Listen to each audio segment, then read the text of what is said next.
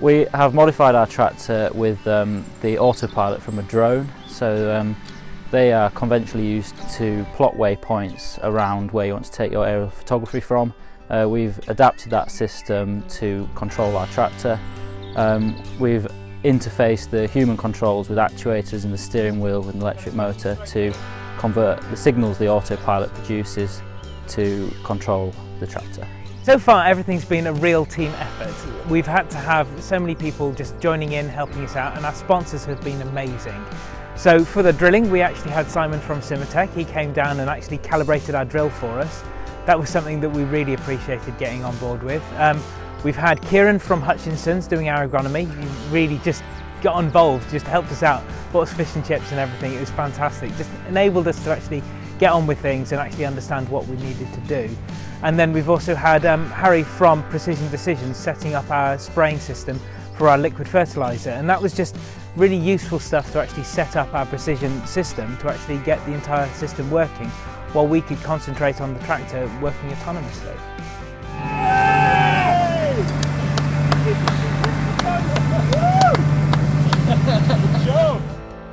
Now we've got to start thinking towards the future.